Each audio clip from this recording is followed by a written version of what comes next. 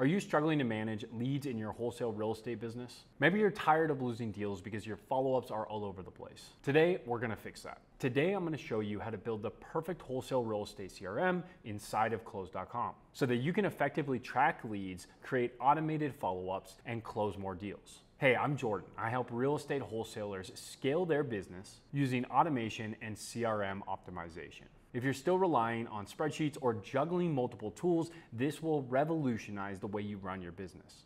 Stick with me, and by the end of this video, you'll have a fully functional and optimized Close.com CRM for your wholesaling business. Before we jump in, let's talk about why Close.com is the best CRM for your wholesaling business. Number one is speed and efficiency. With Close.com's built-in dialer and SMS features, it'll make sure that you're moving as effectively as possible through your leads. Number two is automated follow-ups. No more manually tracking leads. Close.com's workflow builder has fantastic options to be able to send emails, text message, and even automate calls. Number three is custom pipelines. Custom pipelines allow you to track leads, opportunities, and make sure that the entire buying or selling process in your wholesale business is streamlined. When you take each of these pieces and put them together, you will have a high-powered and high-efficiency sales CRM that focuses on outbound dialing and closing more deals. If you're new to Close, go ahead and click the link in the description below to go ahead and create a 14-day trial. This will allow you to hop in there, get familiar with the program, and test out its features. Now let's set up your wholesale real estate CRM step by step inside of Close.com.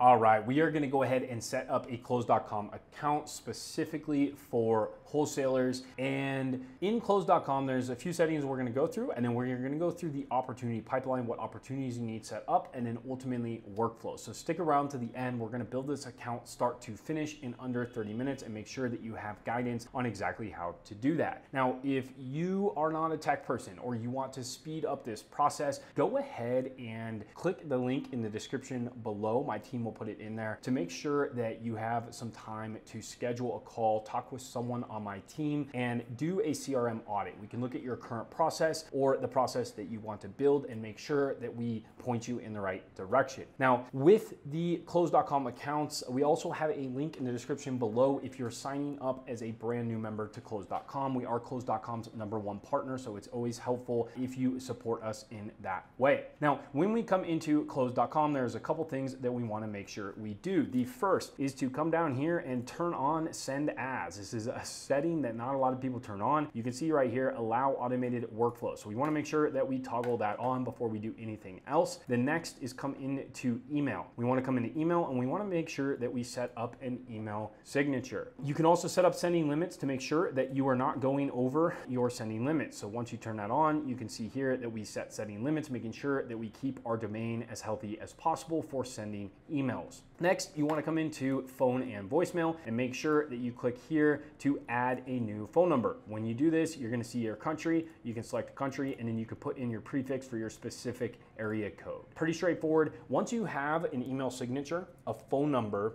and the send as turned on, we're able to move into kind of the next part of this. A couple other settings before we move on is team management. You can come in here, you can actually add your team inside of here to make sure that they have access to the system. Now, the first thing that we want to do is navigate to custom activities right here, and we want to set up these custom activities. We have built many wholesale real estate accounts as well as many other types of accounts. So we want to make sure we're using custom activities. Now, what are custom activities? These allow you to go to a specific lead and actually create an activity. Now, if I have contact made, you can have different properties on here. Now, what this does is make sure that every time one of these is submitted, it is being done the same every single time. It makes sure that your data is clean. It makes sure that your sales reps are doing the same thing every single time and making sure that you have the data that you need on each lead. So when we are in our custom activities section, we want something called new property / not contacted. We want a contact made. We want qualified property, underwriting complete, offer sent, offer result, signed contract, closed won, closed lost. Now you may add one or two in here, but you want to make sure that this follows your sales process, and I'll explain exactly why here shortly how to make sure that you never have a lead slip through the cracks because of these custom activities and how we utilize Smartviews. Moving on to the actual properties that are on here. Once you have the custom activity created, and all you have to do to create the custom activity is click this new activity type right here and name it. I recommend naming the structure in 1 through 9 so that they're in order of your sales process. Now, when we come into contact made, you can see that there are a bunch of different lead properties on here. And we want to make sure that we are adding the necessary information that we want to collect at the time a contact is made. So pretty straightforward. We have lead owner. We always want lead owner. It doesn't matter what kind of custom activity. We want lead owner and we want date. Those are non-negotiable. Okay, make sure they're on there. Again, I told you guys I'm going to build this account step by step with you, how we would do it here at Rev Pilot. I'm not going to give you guys any BS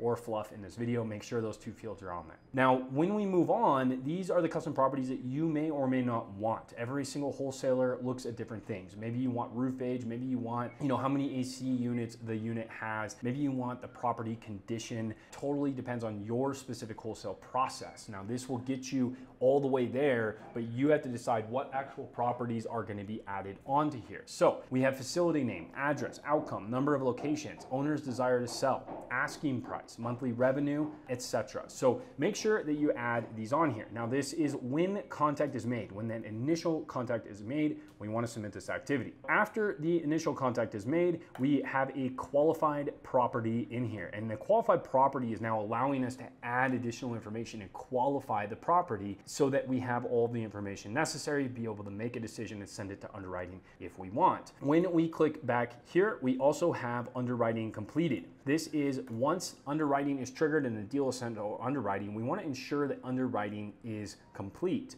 Before 04 underwriting complete, you can have a step that says underwriting, and that would be sending the deal to underwriting, making sure you have the necessary information at that moment. On underwriting complete, lead owner and date, again, non-negotiable, and then whatever else you want on that custom activity. The thing is that we have the custom activity. That is the most important part. We have offer sent here, and offer sent has the offer type, the deal value, the confidence, and notes, etc. We have offer result, lead owner, date, facility name, address, outcome, and follow-up date. And then we have signed contract, closed won, closed lost. So once you have your custom activity set up with the proper custom fields on each, now we can start creating our Smartviews. And I want you to think of Smartviews as buckets. This is really, really important that Smartviews are bubbling up the information that normally slips through the cracks. And this is where the gold is, guys. We make sure that we never have a lead that slips through the cracks. We never have a lead or opportunity that goes missing. When you get to certain stages like underwriting, offer sent, offer result, these are really important because we've already put in the work. We've already qualified the property. We've already communicated with the buyer. We've already got contracts sent. So it's super, super important that we are tracking this. What is really beautiful about this is we can create Smartviews off of these custom activities. So we can see here where there is an opportunity matching, current status of underwriting, and there is not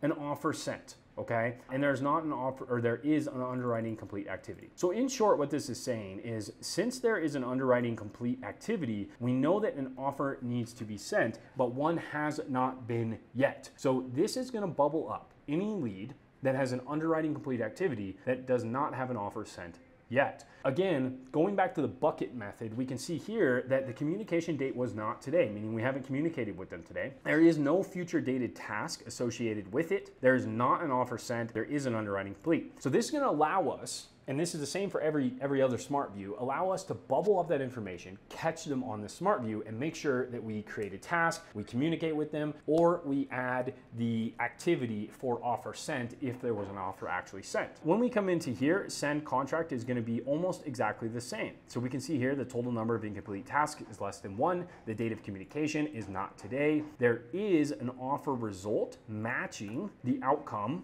of whatever you want, and there is not a signed contract, meaning we sent a contract and it has not been signed. We have not created a signed contract update. So what does that tell me? It means we have a pending contract out. So if they haven't had communication or a future dated task, they need to end up in this place. So I can either do one of those two or mark it as complete. Now, this makes it really, really nice because again, we never have a lead slip through the cracks. We always know where they are at in our sales process. When it comes to opportunities, we can manage our opportunities from here. So if you go to status and pipelines, we can see that we have lead statuses, we have opportunities and statuses and pipelines. Lead statuses I want to talk about for a moment. Lead statuses are the relationship of a lead to the company. A lot of people mess this up. They put calling outcomes in here. They put dispositions and different things in here. That is not what this is for. Again, this is the current relationship to your company. So in here, we have potential, meaning they are a cold lead. We haven't had any contact with them. We have in contact. We have qualified, not a good fit, one, and do not call. The definition of not qualified and not a good fit, I would combine those two. I don't know why that's in here transparently, so I'm gonna delete that directly after this call because you should only have one not qualified. And if you wanna add a drop down to the not qualified custom activity, then you can have that in there. Now, when it comes to opportunity pipelines and statuses, we can see here we have potential, qualifying, underwriting, needs offer, offer out, accepted offer, under contract, closed won, closed lost. Those are directly correlated to our custom activities. So we wanna make sure that as we move our custom activity through, it's actually moving through these stages. So when we submit that custom activity, it will update the opportunity and move it to the correct opportunity stage. Once you have these, it makes a really nice view because we can come into the acquisition pipeline here. And again, this is very similar for the disposition. You would just have different custom activities in different stages, but we have potential, qualifying, underwriting, needs offer, offer out, etc. So we can see here all the potential opportunities. Once we make contact with them, we can move it to qualifying, underwriting, needs offer, etc. So this allows us to visualize our actual pipeline.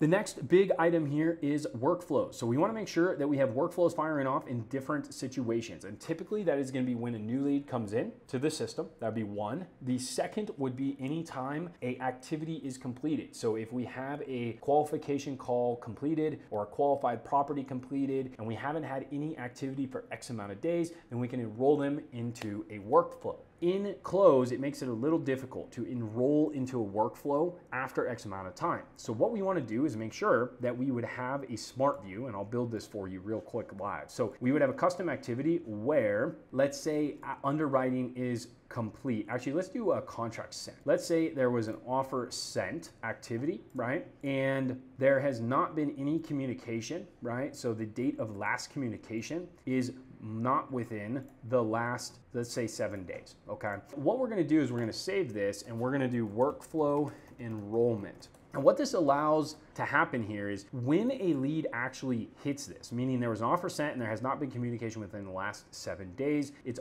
automatically gonna enroll these leads that pop up on here to the workflow step. We do need to use Zapier to be able to do that. In Zapier, you will see a trigger, new lead added to Smartview. What that is doing is triggering off of anytime they hit this new Smartview right here, that Zap is gonna trigger, that Zap is then gonna enroll the contact into the workflow. Workflows, pretty simple. We'll dive into these real quick. We wanna make sure that we have our goals set up. In the goals, there are 2 new features here, meeting booked and lead status changed. You can add those if you want, but typically we're just gonna do incoming email, SMS, or call because that is our goal, is to get a response to this workflow. When we are writing our text messages, we wanna make sure that our communication schedule is set up properly. So make sure you set that up. And then we want to create email templates for each of these. On the email templates, we have a few rules that we always wanna make sure we do. We want them to be short. We want them to be concise. We want to engage with a response, so you always want to ask a question. Now you can see here that is following this exact thing. Are you currently considering selling your storage facility? This one is specifically for storage units, but again, the wholesale process is exactly the same. It doesn't matter if it's storage units or single family or the acquisition or disposition side. We're going to use these same principles to make sure we can build this account properly. Now that we do have workflows set up, again, the entry points for workflows is when an outcome happens of some type of activity, when a lead enters the system, or a time goes by with no type of communication. Those are gonna be your 3 types of workflows. Now that we understand workflows, we have our pipeline set up, we have our custom activity set up, and we've covered Smartviews, we can start refining the process. And when I say refining the process, we can start identifying what properties on these leads actually matter the most. What we don't wanna do is go create a bunch of extra properties and have them all over the place. Best practices for custom fields is that we are using drop-down selects as often as humanly possible. Why is that important? Well, when you come into leads, you're able to click on filter and you're able to sort based on these different things. So if I want to sort by people that are not in a flood zone, I am able to pull up any leads that are not in a flood zone. I can see I have 212 there. Maybe I want to talk to the people in the flood zone for some reason, okay? Where that differs is if you have square feet, you can do is more than or less than. So again, this is another good option, number. What you want to be careful of is text, because we can only search by things that are in there, and we have to understand what text properties may have even been entered, and that can get really messy really quickly. So try to stick to drop downs, numbers, users, dates, etc., instead of text fields. If you need to add text fields, you always can. We're pretty much at the end here. That is the most important thing. So we need to make sure our settings are set up for send ads, email, phone, and communication. Make sure we have a phone number. We want to make sure that our custom activities are created with the correct properties on each. We want to make sure our statuses are set up. And then lastly, our opportunity and pipelines are set up. Next, we want to make sure that we have our workflows set up as well as our smart views. As long as you use the method of a bucket and making sure that you have this on here, then all that Smartview is going to do is catch the data that you need on there. And if nothing is on there and then nothing's on there, we don't need to worry about it. It's a bucket. We want to clear the bucket by the end of the day every day. This makes it super simple for your cold caller to work through the system. It doesn't overcomplicate anything. The last thing I want to talk about is the power dialer. So now that we have all of these leads in here and we have an actual sales process, we can start using our cold calling Smartviews. And what this is basically saying is there has not been a call within the last 4 hours. The total number of calls is less than 6. The last direction of communication is not incoming. The current status is not any of 1, do not call, qualified or not qualified. These are cold leads. There is not a contact made activity, and there's not a qualified property activity. To begin dialing on this list, all I have to do is click on the phone icon right here, click continue calling, and it's going to start dialing through those leads. When someone picks up, let's say Abe here picks up, Abe's storage, we want to make sure that we log the contact made activity or the qualified property activity, notifying that we actually had that conversation. Now, when we do that, that lead is going to instantly disappear from the Smartview, and you can just continue through the process. If you guys have any questions, comments, or concerns, please go ahead and click the link in the description below. Schedule a time to talk with me or someone on my team. We'll take a look at your current process or the process that you want to build and point you in the right direction. It may make sense to work with us and have us speed up the process for you. It may make sense for you to do it on your own, but I can't really determine that until I see what you are trying to build and where you currently stand. Again, we are Close.com's #1 partner, so there is also a link in the description below if you want to try out Close.com. There is a free 14-day trial for anyone who starts a new account, and you can play around with it. You can watch this video on slow-mo, you can set up the account and test it out for yourself. But with that, I hope you all have a wonderful rest of your day. I hope this video added value, and if you liked this, go ahead and like, comment, and subscribe to our channel for more videos, updates, and tutorials. Cheers.